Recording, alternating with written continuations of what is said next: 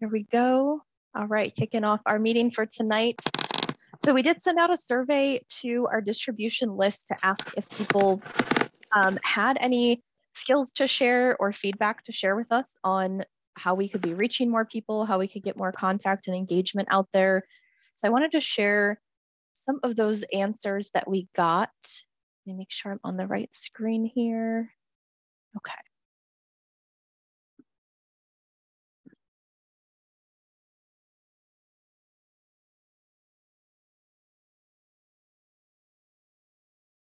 Right, let me make this a little bigger.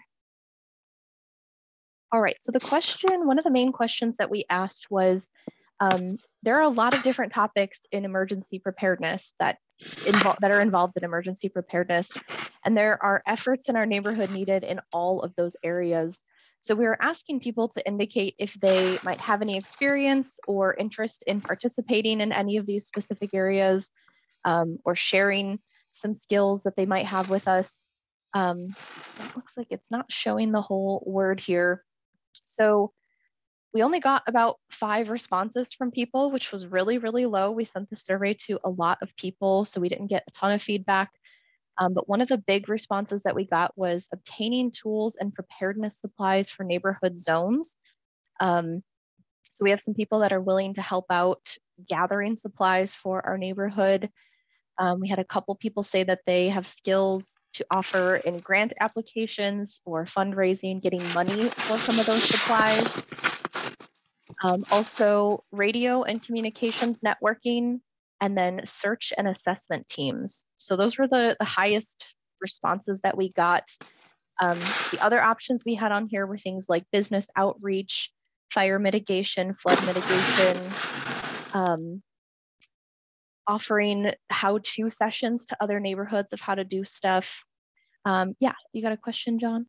There's some background noise. If everybody could mute, I'm hearing a lot of extraneous noise that's interfering with the speaking. Oh, let's see, Ed, that might be you. I'm gonna mute your microphone. So unmute, there we go, if you wanna talk to us, cool. All right.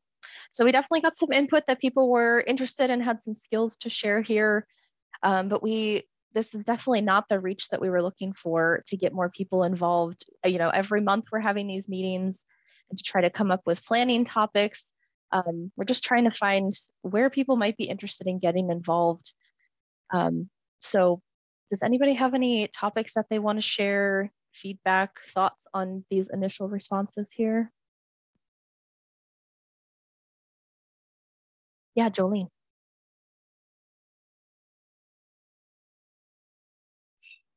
Well, I'm just wondering, I think I just saw this today. Did you send the survey out prior to today?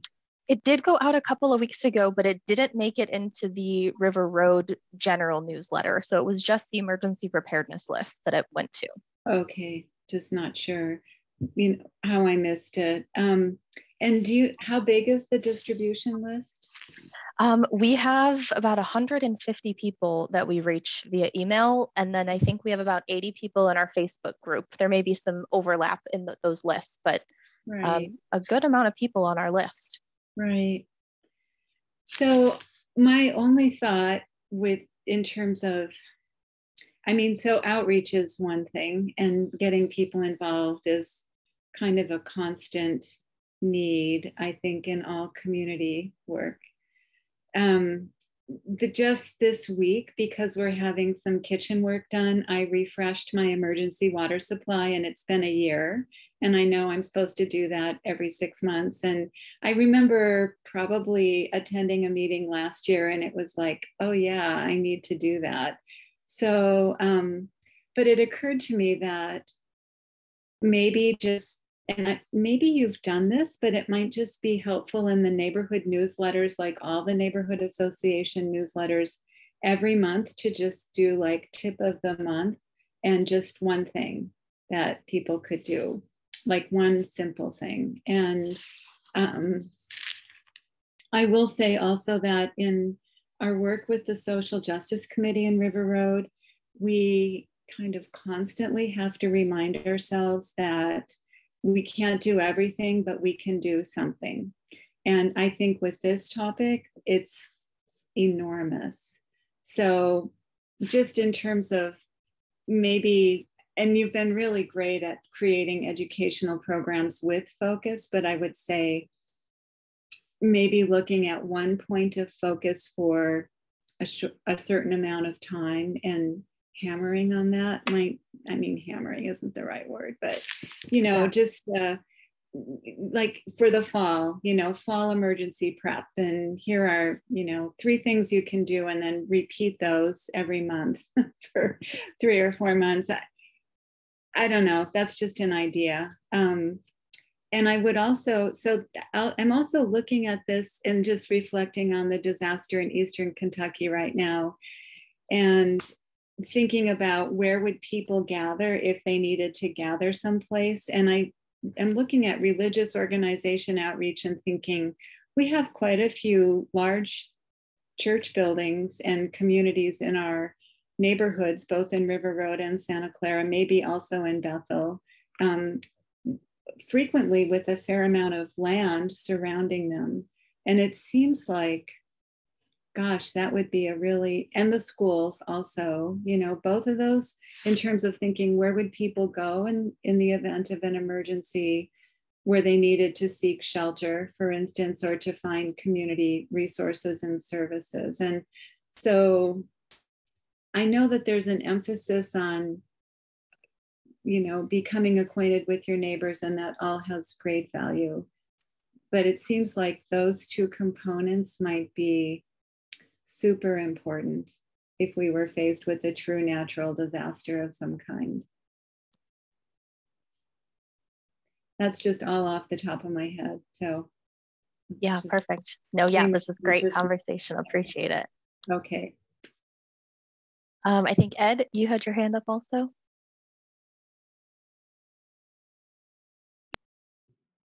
One thing I think is that what makes people really conscious about disasters and being prepared is when they have a disaster, and then a lot of times afterwards they're really interested in being prepared for disasters. In Eastern Oregon, where I used to live, there was a forest fire that threatened it threatened a lot of houses, and scared people a lot. And then after that part of the county was able to have a referendum and install a local, taxpayer-funded fire department that could provide emergency services within a certain area of the county that had been affected by the fire. And that fire department's still there. And so that's an example of people being, and so like here, when we had in 2020, when we had the forest fires that got close to Eugene, then I think there were quite a few people who were pretty interested in preparedness. But I think that's kind of when, people in my family who were interested in preparedness, but now that they're less interested, I guess you'd say, because there hasn't been an immediate threat. So that's my 2 cents worth, I guess. Oh, the other thing is, I think it's good. I think I keep going. I kind of go back to the map your neighborhood idea, and just like the people, kind of the most people that I know that aren't family members or friends are my neighbors, and that I see fairly often. And I haven't really gone after any of them for preparedness, but I keep thinking that maybe I'll start doing that this year. So that's all. Thanks, Ed. Let's see, I thought I saw another raised hand. Charlesie? Yeah, well, a couple of thoughts came to mind when Jolene was making her suggestion that we might want to focus on where people would go in an emergency. it occurred to me that maybe Andy Davis, who's on this call as head of the CERT program, would have some comments to make about that. What if there were a citywide emergency, how is the CERT program handling that with their partners? And also, I wanted to just point out that, to piggyback on what Ed was saying about if the immediacy of an emergency feels very pressing, people tend to perk up. And one of the things we're talking about is in November, having a presentation with the River Road general meeting on dam safety and the potential risk of flooding, which I think is a topic that is going to capture people's interest. Maybe many people who aren't aware that we do face that risk here in Eugene. And the third thing I wanted to say is we had a really good day a couple of months back when we went to the Aubrey Park Wildflower Festival, and we had a booth there, and a lot of people came up to us. Bethel neighborhood subsequently had, I think, 6 similar kind of booth events in Bethel, but we haven't done that in River Road. And I really think it's a way of having informal but meaningful conversations with people where they can share what they're doing and what their concerns are. And I would hope that maybe we could put more of a in-person presence out there more, but frankly, we do need help with that. There are just a few of us doing a lot of work, and I'm not sure the best way to approach that, but I think that's one idea that makes a difference. Thanks, Charles-E. I had a point. One of the things that, in piggybacking off of what Charles-E says, is that, you know, one of the things we should maybe look at is what events are going on in our neighborhoods, in, you know, like the Aubrey Park one, or I know River Road Park has some events throughout the summer, and maybe we could piggyback and just because starting up a whole new event is hard because people aren't used to it. But if there's an event that's already going on and it attracts a lot of people, maybe we can just ask if we can get a table there, just so we can have an informational booth type of a thing. I don't know, and maybe do like we did with Bethel, and we could get some way of attracting people to the booth too, you know, once we're there. But that was just my thinking about that as far as how we get involved with events or at events where there's a lot of people. Well, what comes to mind, although I haven't been able to free up time to do it yet this year, is the Emerald Park music events. People are there to hear music. But if we did have a table just off to the side, there might be people who would wander by and be interested in just picking up some of our literature, which we have a lot of copies of now, by the way. We have a lot of copies. So, you know, I would do it with somebody else. To just be there, and maybe 5 people only would have conversations, or maybe there'd be 15 or 20. Those events draw a lot of people.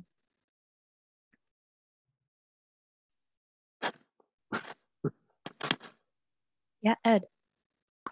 Oh, well, yeah, I went to, I think, 5 park events in Bethel, the Bethel neighborhood, and a couple of them it like rained the whole time. But after sitting there for a few, you know, through these events, I found that, you know, you kind of have to engage people as they walk by, and people, you know, sometimes people would be willing to talk. And also we had, I think at the wildflower event, we had an auction. Didn't we have an auction at the wildfire? Yep, we had the raffle there. The raffle, yeah. And that and so people stayed at the event so that we did the raffle right at the end, and people stayed at the event and came to the raffle, and they were just clustered around, you know, and it was great, you know. And then at a couple of the other events, we had raffles, but it was like the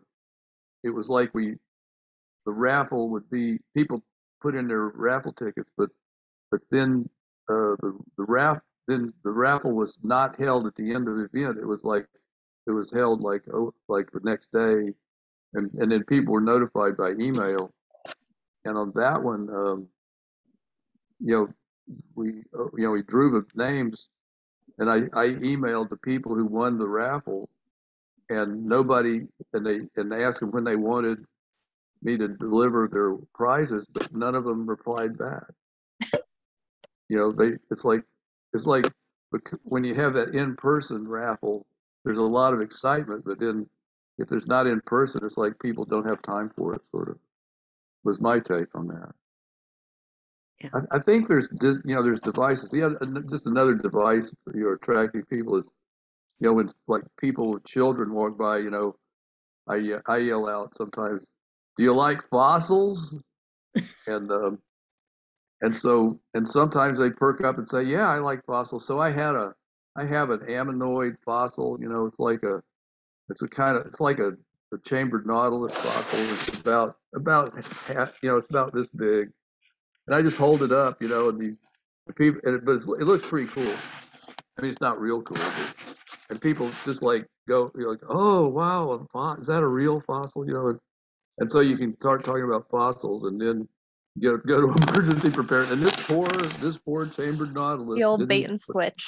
Yeah, was not able to survive the sandstorm that fell on it. You know, and we have sandstorms here in Eugene anyway. So yeah, bait and switch, exactly. Thanks, Ed. Don. Yeah, Jolene really keyed off a lot of thoughts in my head. Very good suggestions. And I think the way to get people involved is to approach them in many different ways. One way is to establish meeting places where people would go in a disaster to get information that they're maybe not getting on the radio or by other means. And so having those established and letting people know somebody's looking out for you. If you're interested, here's where you would go to get more information. That could be very valuable. The second thought is that some of the things that Andy has planned, like the drills and so forth, I would like to make those more visible, because when neighbors see a group of people walking down the street dressed funny in these green vests or whatever and hard hats, they're going to wonder what's going on and maybe get interested to see what we're up to. And maybe that's a way to attract people to the cause and have them think about, oh, these guys are getting prepared.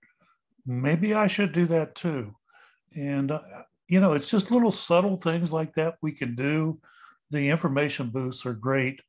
They allow people to come up and ask questions, but maybe demonstrating out in the community more with the drills and so forth and being visible might help them be more attracted to the booth later. Like, what are these guys doing? What are they up to? And so thank you, Jolene. That was some great suggestions.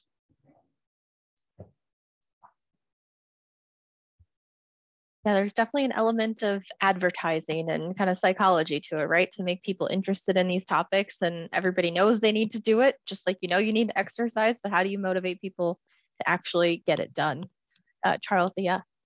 Yeah, I'm wondering, Jackie, when the heat dies down just a bit, if we might not use the canopy and do a booth over, say, at grocery outlet, Buy Mart area and just spend several hours on a weekend just trying that out. I'd like to see it in River Road, frankly. I think Bethel has demonstrated they really have their act together. I saw the comment in the chat about Jerry's. I've heard great things about the work that the CERTs do at Jerry's, but I'd really like to see something in River Road where we have a chance of connecting with a better chance of connecting with the residents here.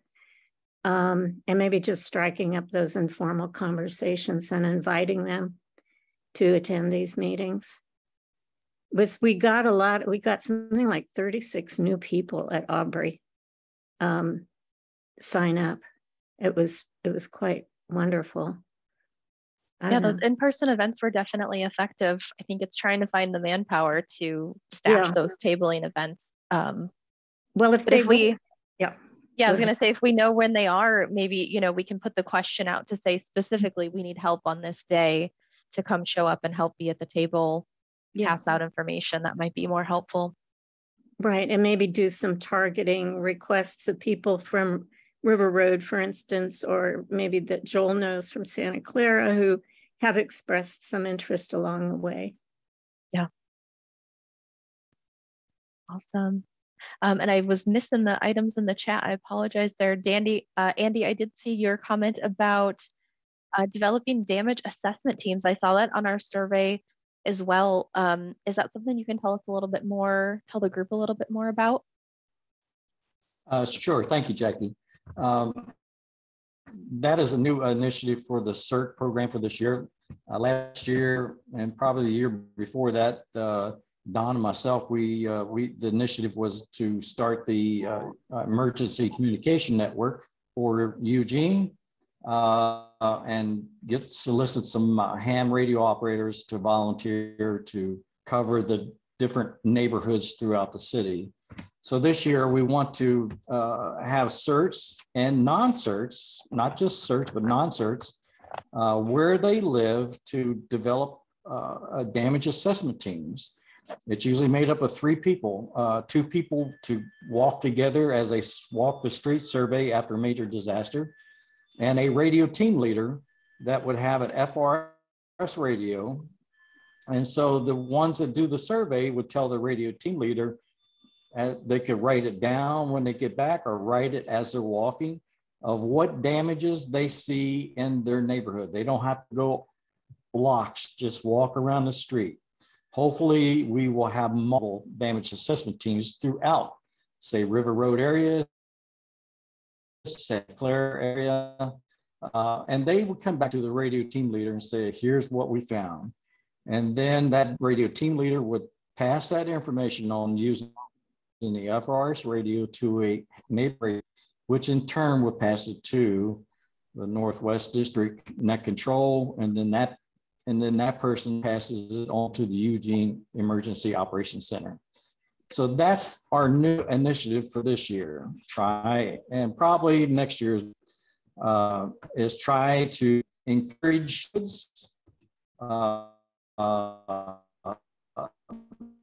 neighborhood associations to encourage their neighbors to develop these teams. And we would use these teams in the exercises that Don was talking about earlier. We're having the exercise September 24th, which is a Saturday from 10 till noon. And then we will have another exercise on October the 29th from 10 to noon. Both of these exercises are using the damage assessment teams and ham radio operators just to see how they go. I know you guys can hear all my clocks going off, letting you know it is 7 o'clock. So that's the initiative about the damage assessment teams. And I was thinking about Jerry's, which is good, is if they provide the tent, the table, and the chairs, you just have to show up and talk to the people. It's an option. I know you were talking earlier about in an emergency, where would you go? I've heard some Navy term we call scuttlebutt. I've heard a term where that possibility that Riviera Baptist Church is looking into about being a emergency type shelter on River Road. I think they're going to be working with, I think it's the Southern Baptist Convention, which they have a disaster team. And so I think they're kind of working with that. So I'm not sure how far along they are with that, but that's a promising idea there. They have quite a bit of property there on their land in the front and in the back. So that's an option. So I'll try to keep checking back with them to find out, how they're doing or how far along they're going, or is it just talk, or are they actually moving in that direction? So, but anyway, so that's Santa Clara. And so, and I agree that, it'd be good to get something in the River Road area. And that's a good idea. Check with Bi-Mart and say, hey, can we put a table out here? Girl Scouts, they're always out there selling the cookies. I don't see why you guys can't get out there and say, hey, how about this? So I hope that answers your question, Jackie, on the damage assessment teams. Yeah, that's helpful. And I got September 24th and October 29th. Are those the dates? Yes. Okay. The 24th, basically, we will plant. You have to let me know if you have a neighborhood or damage assessment team that wants to play. Let me know, and we will have, on the 24th, we will actually have envelopes. They're yellow, and it says CERT, and inside those envelopes will be a filled out damage assessment form. So basically, the team will go like on a scavenger hunt. And as they walk, they'll say, and they'll see this bright yellow envelope. They'll pick it up, and they'll take that damage assessment form back to the radio team leader. And then the radio team leader will radio in that information and go all the way up to the chain. On October 29th, there will not be a damage assessment form in the envelope. There will be a picture of something damaged. So that damage assessment team will open up the envelope and they'll look at this picture. So now they got to describe what they see on the picture to the radio team leader and send it back. So that's how the two scenarios work. But I have to know where we need to send the envelopes or who's playing. Awesome. I definitely think that's something we could get together to send out a request in the neighborhoods to see if anybody's willing to participate. And Andy, we can connect with you to get that information. Yeah, or Jerry, to get that coordinated. Yeah, Jerry Brown is the Santa Clara net control. And there are a couple, he has a few ham radios in Santa Clara. River Road, we have Matt Everson as a ham radio operator, and he lives off of Maxwell Road area. And that's all we have for River Road. And I would encourage your organization in Santa Clara to ask your neighbors that are there, please, we need ham volunteers to help our neighborhoods. So, yep.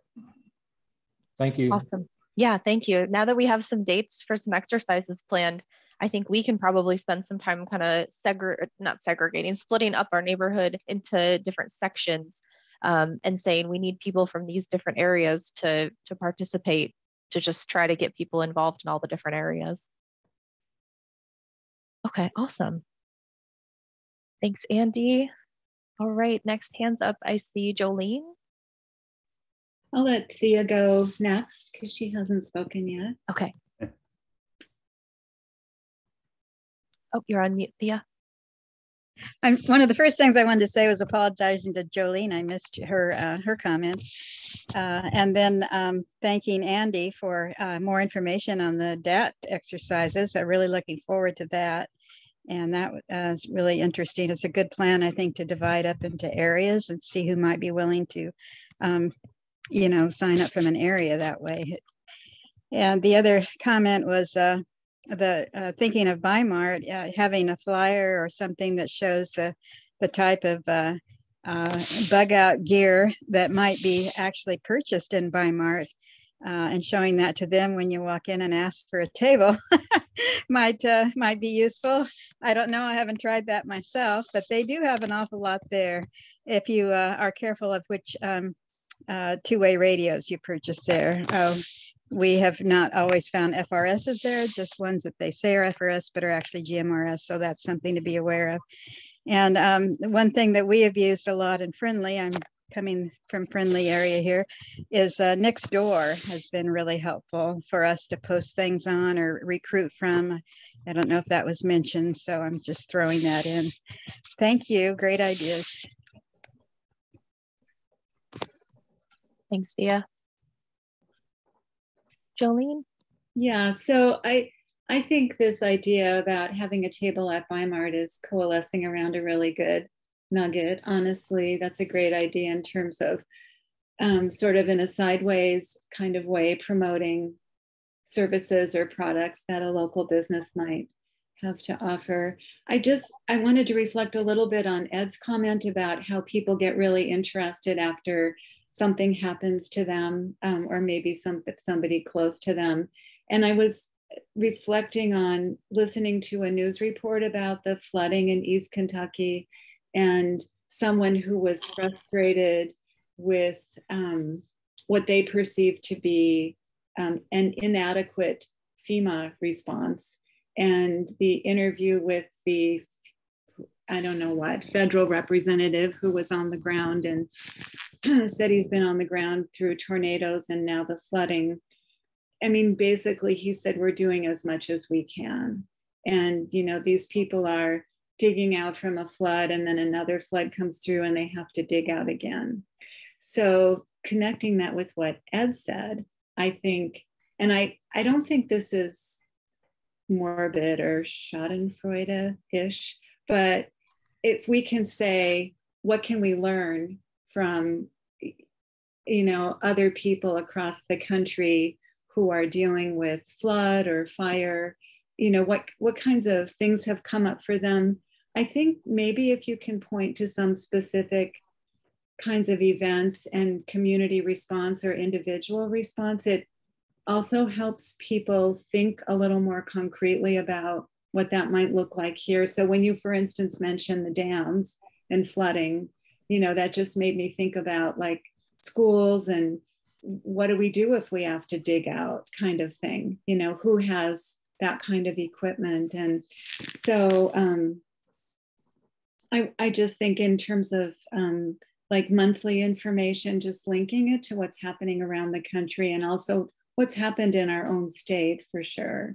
And again, like Weimart, I think that's great. You know, maybe something at Emerald Park, again, with a smaller group, keeping a focus. If you just have a few people who are able to help out, you know, I think that's a way to feel more successful. I love the idea of the damage assessment teams. I can tell you that if people in my neighborhood saw people walking around in bright green vests with yellow hats or what, and clipboards, they would be asking questions and talking about it for weeks probably. So anyway, that's all. Thanks.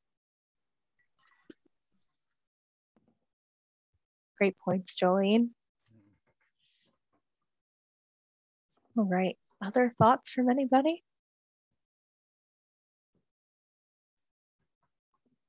Let me double check back to there was a space for some open comments in this survey. Let me double check there.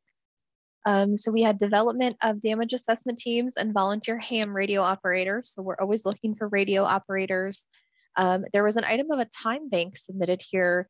And John Q, I know you're here with us tonight. I know that there was an email that came through about a time bank, but I have honestly not caught up on what all of that means. So if that's something that you want to talk about and give us an overview. Yeah, Bianca Bell is from Southeast Neighbors, and she now works with Lane County Emergency Management. And a few years back, I think she has a master's in emergency management, and she brought some materials from one of the classes that she had just taken, and they were talking about 9-point-something earthquakes around the world. So as Jolene was just saying, tying preparedness to events that are occurring elsewhere than just here. So Christchurch, New Zealand had a 9 something, and then a big aftershock a few months, I think 3 to 5 months later. And a researcher there found that this one community called Littleton near Christchurch seemed to be more resilient than the others. And when she looked closely, it was they had this community institution called a time bank. And there's a whole thing about time banks. There's some books. A Bobby Kennedy speechwriter ran with that idea, I think, in the 80s, and they had a lot of success in elder care in Florida. They got a lot of money. I think the Robert Wood Johnson Foundation funded a lot of that. And his name was Edgar S. Kahn, and he just barely passed away earlier this year. He was a really interesting visionary guy. He and his wife also founded a free legal school, College of Law, where all of the participants participated in actual cases of pro bono serving the poor. But the time bank was this concept that everyone has value, everyone has something to give.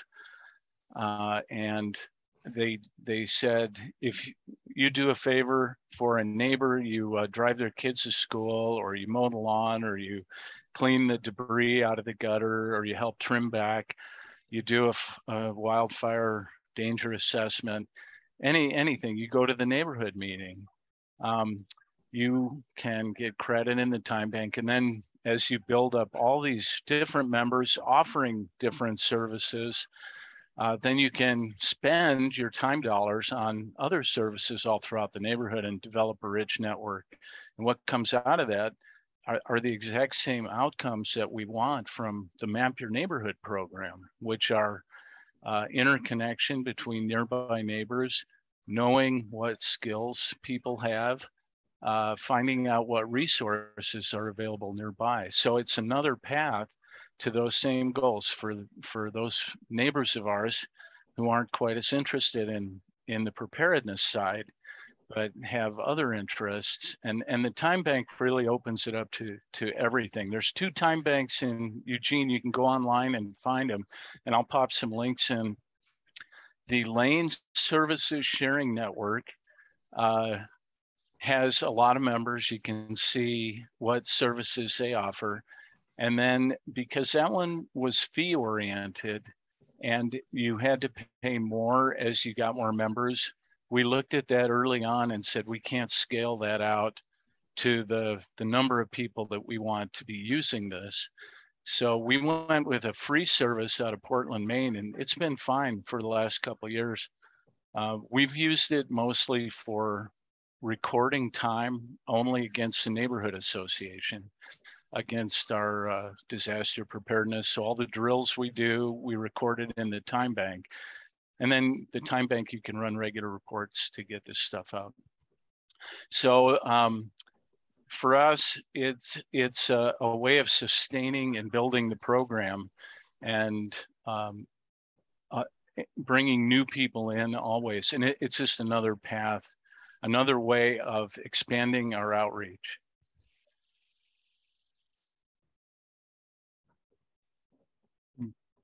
Thanks, any John. questions about that? Yeah. I'll pop those links into the chat, but what we've done is Bianca introduced the idea. We did some research, partnered up with the existing time bank, did our own also, have run it for a couple of years, and now we're negotiating to get a physical branch office.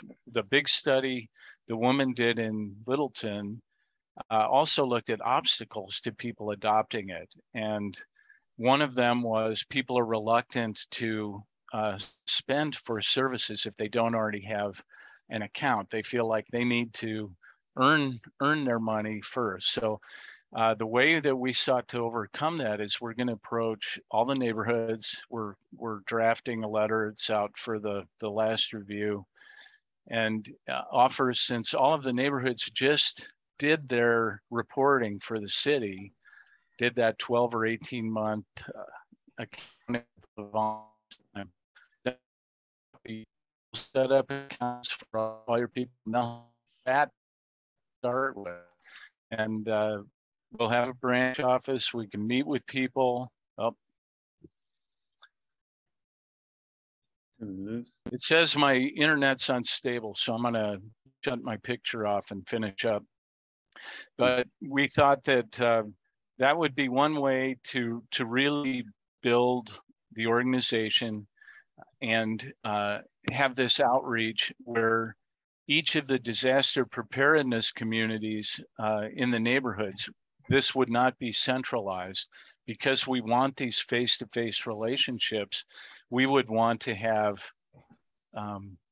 coordinators in each area. So Ready Northwest might have a time bank coordinator who meets regularly or has some regular hours available for appointment, some way to have that face-to-face, because a lot of people do not want to participate on the internet. We don't want to be liable for their information. So if we can keep all of their personal information offline, have some numbered account, only the time banker in that neighborhood knows that person, knows and can link that to the account. It's nowhere where the information be stolen. That's important to a lot of people. So we're offering that option as well. It's also online now, 24/7. Yeah, Don, did I leave anything out? No, I don't think so, John. Yeah, I've used it to record a lot of my hours. Never thought about getting anything back though. But now that you mentioned it, if somebody's offering like to clean up my yard or something, I would like to do that. I would like to spend some money, so to speak. So that would also get me to get to know the person that comes over to do the work too. So I like the idea. Yeah. I got a question, John.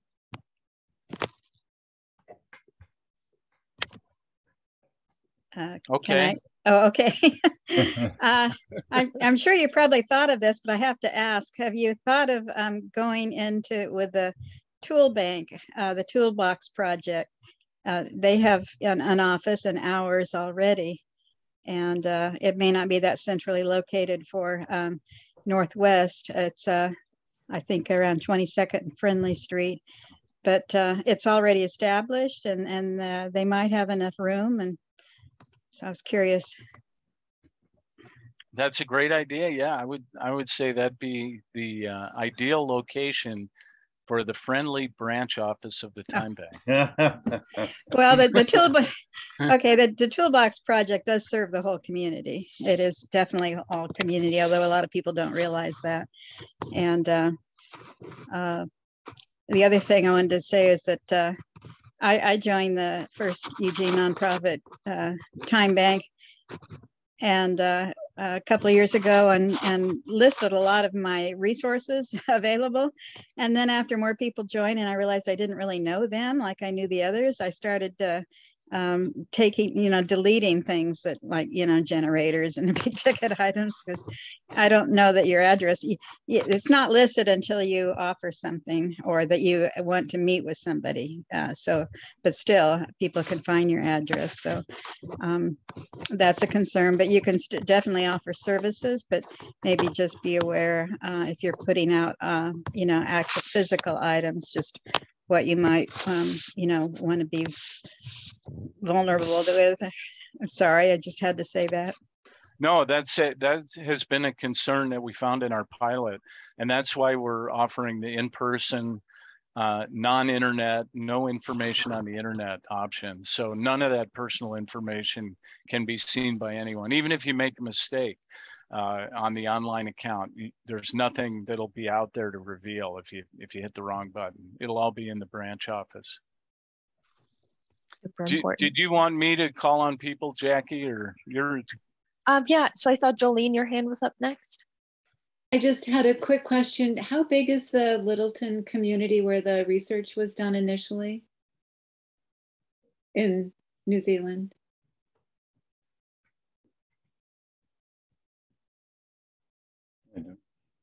Do we lose John? That's for you, John. Yeah, I'm Googling it now. So I'm Googling in the background here.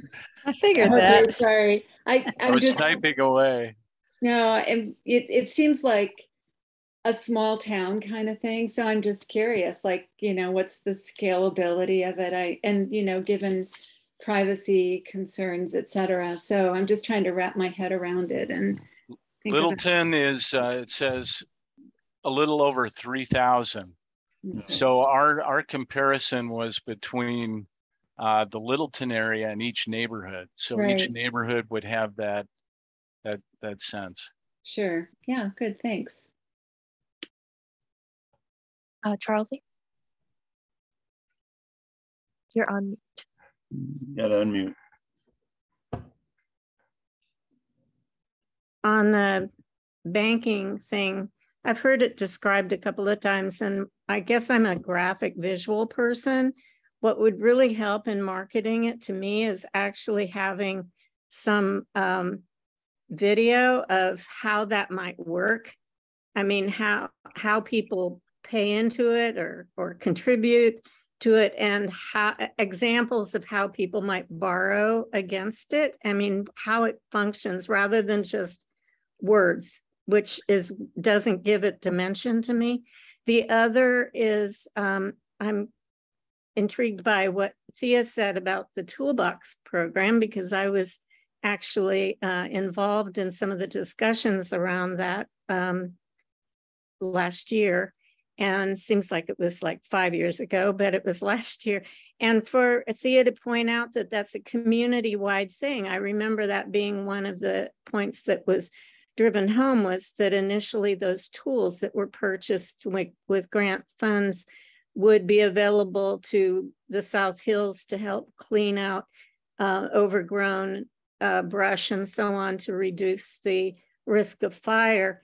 And that also in time, they would be available, those same tools would be available to other places, because I mean, even River Road has properties that people, if they had the right tools, might take care of some of the backyard overgrowth and so on.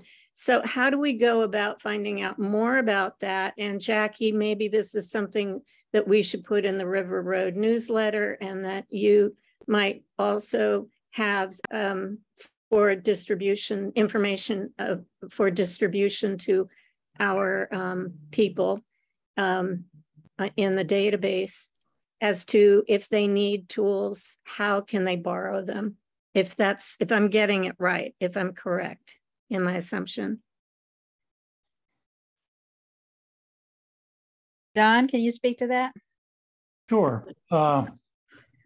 The tools became available, and we plan to put them in the toolbox, the tool loaning program, but they didn't have room for everything, because some of the tools take a lot of room.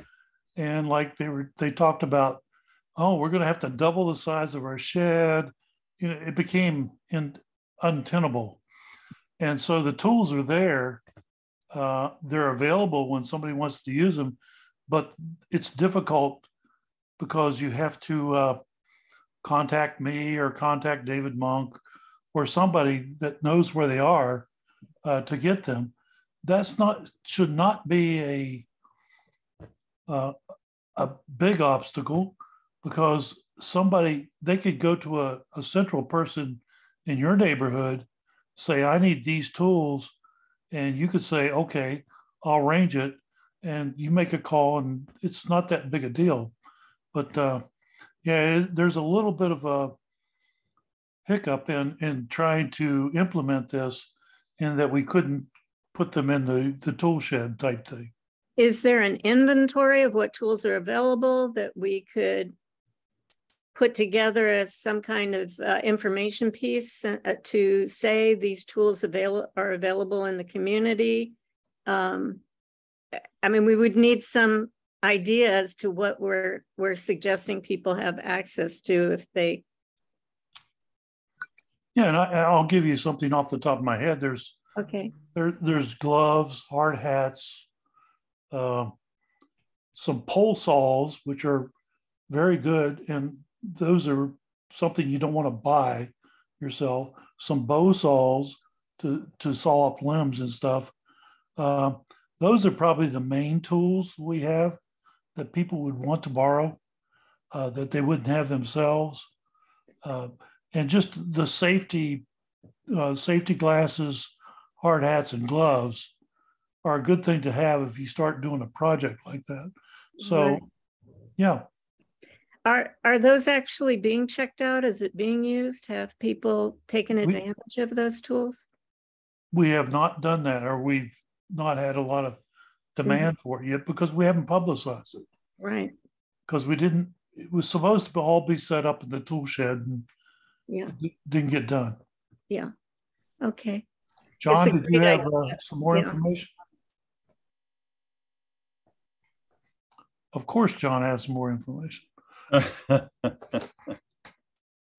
my gosh. These are this is the other time bank, not the one that we ran, but it shows lane services sharing network, and I'm logged in, so you can go look at what people are asking, what kinds of services, and need help with the front and backyard. So Don, they got your idea already.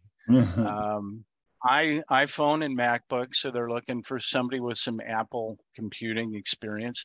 Oh, neighborhood news reporters, if anyone wants to cover your local committee meetings and do a write-up for us, sort of like Carlene Riley for every committee in the city. That's what we're going for. Weeding, small bicycle welding, that's a specialized. Be a pollinator.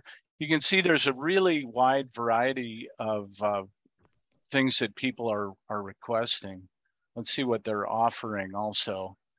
So these are the gifts that people can help you with: proofreading and editing help, teaching Mandarin, eggs, backyard chickens, transportation to do errands, editing and proofreading, furniture, tools, and other household goods. Wow, I got to check that one out. Disaster recovery, a master of disaster. Thomas Price is on here, I see. Marketing, dog walking. You can go visit these.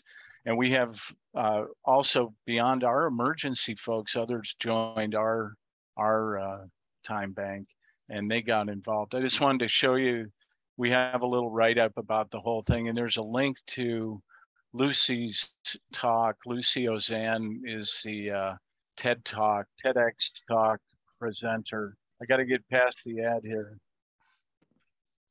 Can anybody hear that? We can't, John, and we're coming up on about 1 minute left tonight. So I think, I know you've shared some more information here, so I think we need to get that shared a little more widely, and get this idea talked about a little bit more. I think it's a really cool concept. So thanks for giving us that overview. Awesome. Thea, one more last comment here. There are some videos available for the first nonprofit through the Hours Network owner type. If you go and look for them, they're there. This has been great. Yeah, really helpful conversation tonight, everybody. Thank you guys so much for joining and sharing out. This is really helpful to just bounce ideas off of each other. Thank you very much. All right, everybody. Well, that puts us at 7:30 right at time. So we're going to end for tonight, and we'll see you everyone next month. Thanks all. All right. Bye now.